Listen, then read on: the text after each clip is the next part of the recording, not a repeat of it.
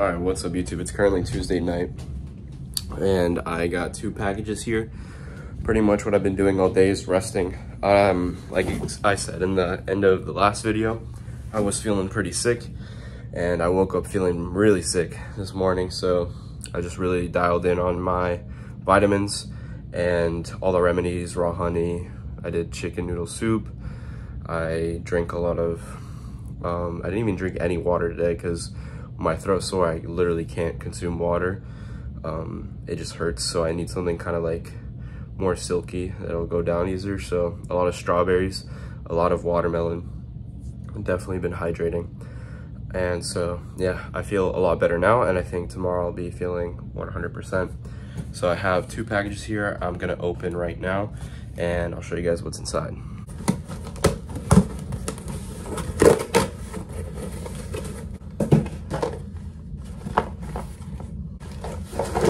First thing we got is a tripod that I've pretty much been meaning to buy. I have not had a tripod in a while. I used to have a Gorilla when I was younger, but it broke. So this is a legitimate tripod that I can use for vlogging and recording stuff in the gym. Very necessary item. I don't want to keep relying on gyms having a tripod for me, so I got my own, and it has this little thing to take pictures with, which I'm never gonna fucking use. So yeah, tripod, that's the first thing. We got a second package I'm about to open up right now. Interesting packaging here. So got a bunch of shaker cups here that I've really been meaning to get because I literally only have 1 shaker cup, and I use shaker cups very often for protein shakes and pre-workouts. So it's really important that I have more so that I don't have to constantly run them through the dishwasher over and over again. I got 5 of them for a pretty good price on Amazon, and it was also Amazon's choice. They got some cool text, like it says dream, believe, achieve, like positive affirmation shit, beast mode, like typical gym bro shit. So yeah, that's pretty much what I got today, and yeah, I'll catch you guys tomorrow.